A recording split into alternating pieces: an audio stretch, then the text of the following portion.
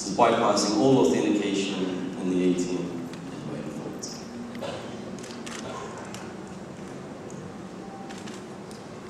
Now, even though it's over the network, it takes a little while because they have their own proprietary protocol, which acknowledges each packet and has a small delay, and so on. Proprietary protocol, of course, has its own proprietary encryption, and you all know what happens with people with proprietary encryption. It's fairly easy to make your own.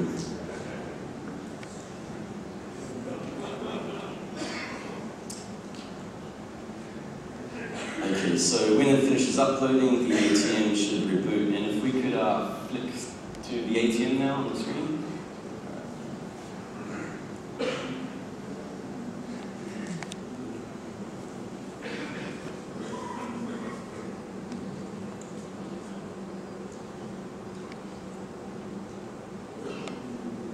Takes a little while, Windows CE, it's not the fastest beast out there.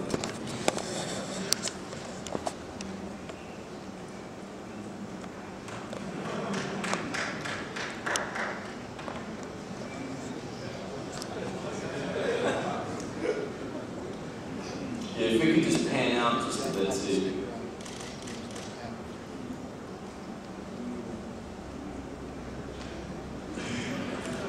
If we could get the screen and the dispenser.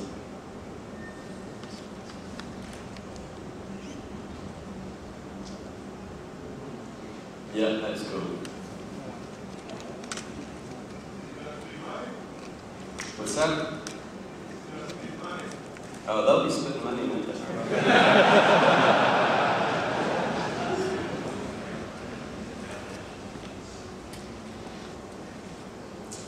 Okay.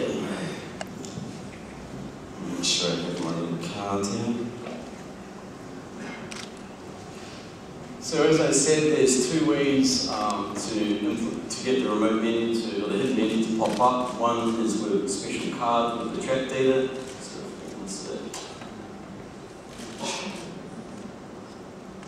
Okay. They always say it's 100% reliable, and why doesn't it work? There we go.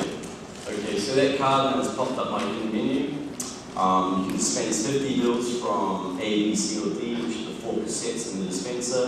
Your print statistics, which give you the master passwords and so on, where you can exit. So I'll just dispense 50 from the first cassette.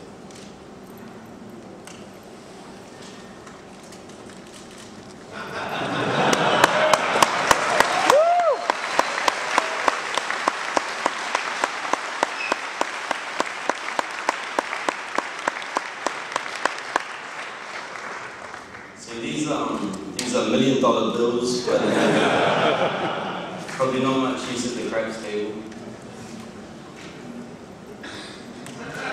The other one spit out a bit of currency. Okay, so now we can exit, and as I said, there was a key sequence which you could also enter to pop up that menu. These buttons are perfect buckets.